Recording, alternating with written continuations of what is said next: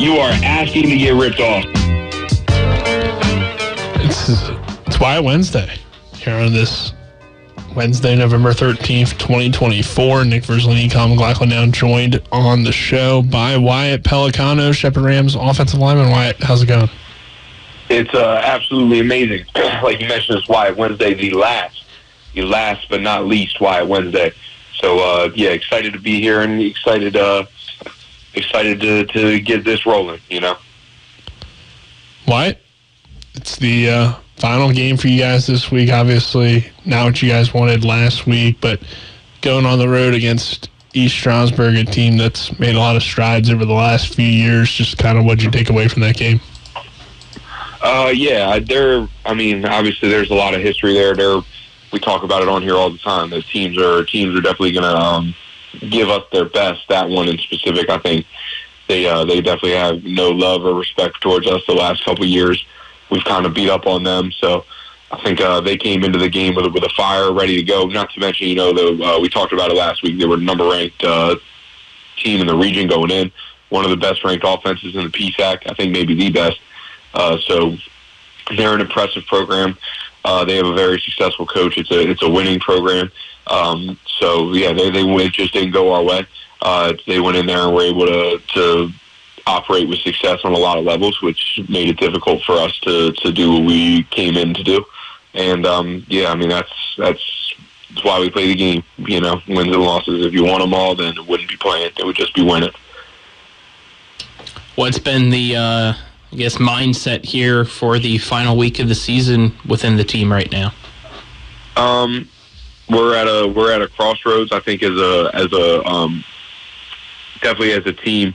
It's the last crossroads as a team for Team 95 specifically, but it's definitely it's a point of emphasis for the program as a whole.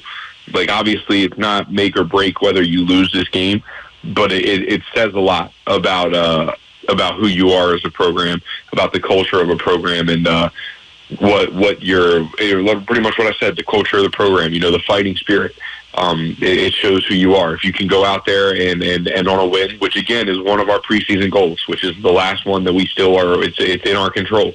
So if you can go out there and fight to the last man and try to get the job done and put it all on the line and walk away with a win, not only will it feel extremely good to the dudes like me, the seniors, and everybody else it gives hope to come back to next year. But it's also, it just, like I said, it shows who you are. It shows that you're not dead. You're just wounded, and that you're ready to get back up and bounce back for our next season and get to work to solve the problems that we saw this year on the field. So it's a huge game in that sense, and I think that's the energy. I think everybody knows that. Not to mention, Coach McCook made a very huge point of emphasis to everybody in the room of trying to win for the seniors, for the guys like me and Bednarski and James Bell and Curtis Jefferson and Naeem Alexander and all of those guys, if I'm missing any, that are JT, all the cats that are going to play their last football game on Saturday to let us go out with a win. And I think that really clicked with them too. So hopefully we had practice yesterday. It felt like a good practice. So hopefully it's an energized effort heading up to Seton Hill. And in some ways, Wyatt, obviously, I'm sure you would have hoped for, playoffs and a few other things, but I guess a positive in some ways is that that this is the last one, which a lot of the times you maybe don't know when your last game's going to be, unless you were to make a championship. So I guess what's it like heading into this week, knowing that this is the last absolutely. ride? That's a huge point. And not to mention, this is the first time in my Shepherd career that I've had that luxury, if it is a luxury. But this is the first time that I've had that. And I think in that sense it is a luxury, but obviously, like you said, it's hard to call it a luxury when the alternative is postseason play, which involves hardware, championships, and really a lot of big games, which is what that's what gets everybody excited. But there's some peace in knowing that you're, that the schedule ahead of time. There is some serenity in that. But that said, and It's not what I wanted. It's not what I think anybody on the team wanted. I don't think it's what anybody in the community or that's probably listening to this radio wanted for the Shepherd University Rams for us to be here where we are right now. But as far as for me, if I'm thinking selfishly about it, I'm extremely blessed, fellas. I'm extremely fortunate.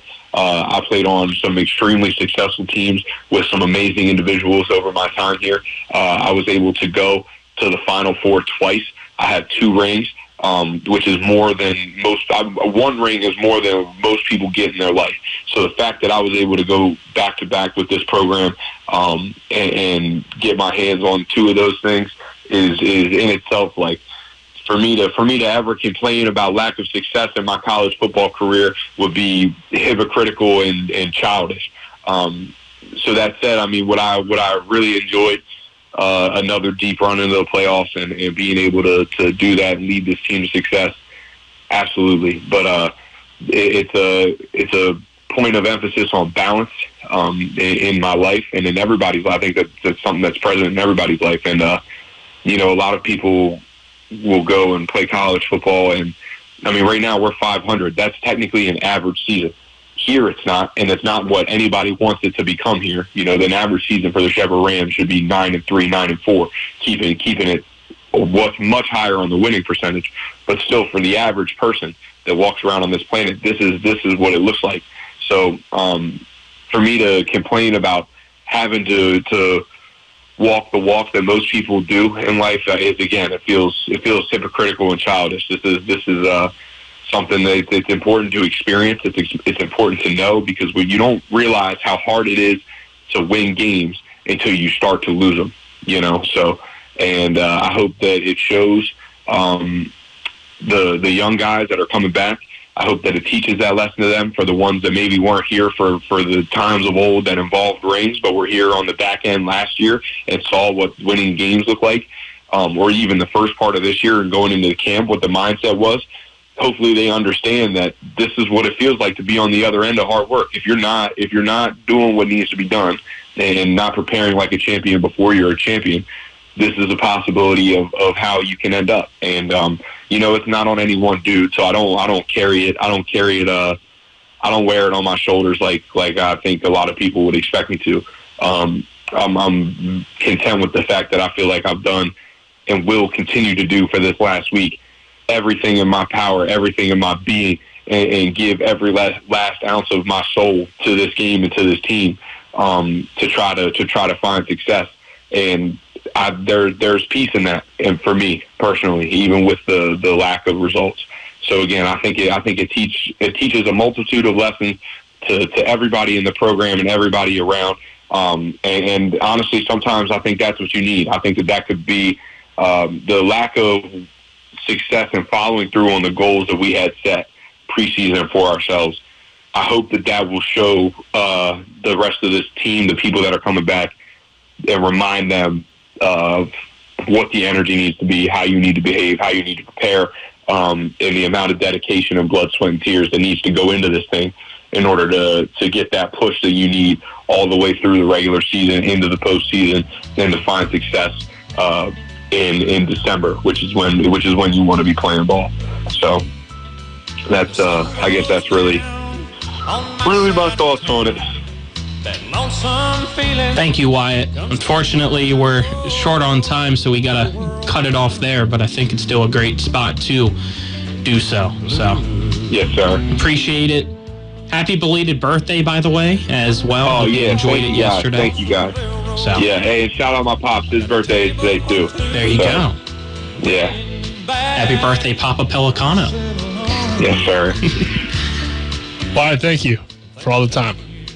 Oh, dude, yeah, thank you guys, man. It's been an absolute pleasure. And to anybody listening, if you come on here and listen to me scream at you and ramble on the phone for however long I do it, I appreciate you guys.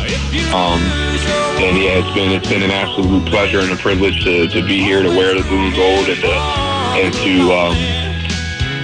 be a leader on this team and all of the things that come with it. So, yeah, man, it's been awesome. Wyatt Pelicano, Shepherd Rams offensive lineman, and wish him the best of luck moving forward. and we'll see if the Rams can get it done on Saturday against Seton Hill. That is a noon kickoff. We'll go on the air at 11:30 a.m. So